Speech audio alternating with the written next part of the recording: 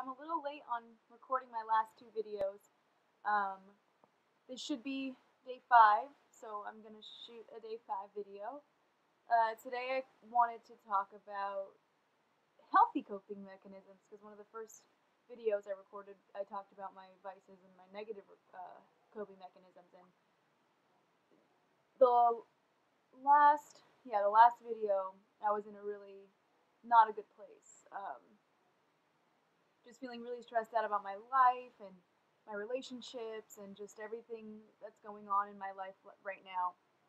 It has just been really hard for me to deal with. So today I want to focus on positive things because I'm feeling a lot better. I talked to my support system, and we go through a lot of healthy coping mechanisms, and we talk a lot about ways to regulate our emotions, and my cat's in the background. Hi, Mom.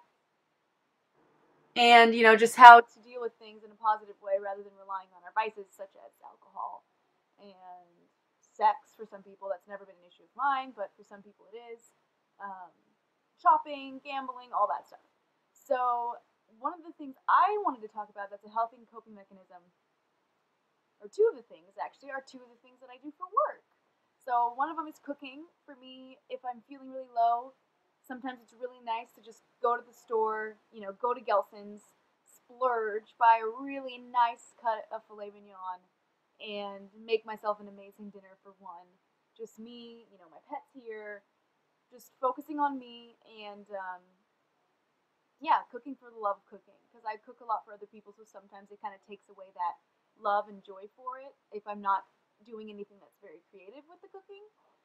So that's always really nice for me to be able to, nope, tonight I'm gonna, shut off the rest of the world and just focus on me and cook something really amazing and delicious for myself. So the other thing I like to do too is work out. I did go on a 3-hour hike the other day, trying to avoid my emotions, but that was overdoing it. That's also detrimental in some ways, because you could pass out or get sick, or engaging in anything in excess can always be damaging in the end. But fitness is also sorry, my cat is rubbing her head on the phone. But fitness is also something for me that I can tell night and day how I feel afterwards. For instance, the other day I was just in a really crappy mood, and I hadn't worked out probably for a good 4 or 5 days. And I was like, you know what, screw it, I gotta go. I'm gonna go take a spin class. So I went and I took a spin class, and I felt immediately better. After I walked out. During the class, I was kind of like, oh god, but my blood's flowing. All my positive endorphins and stuff are running through me. And I just felt like a new person at the end of it. So that's something for me that I can rely on that's positive. Another thing for me, and that you might, see useful too, is a lot of times when I'm feeling depressed, I don't take care of my appearance and I don't take good care of myself. So one thing I like to do when I'm trying to shift my mood is I'll pamper myself. If I have the money, I'll go out, get my nails done, get a massage, maybe go get my hair done. If I don't have the money, I'll just do those things here at my house. So I will paint my nails, and I'll really give myself a nice scrub down in the bath.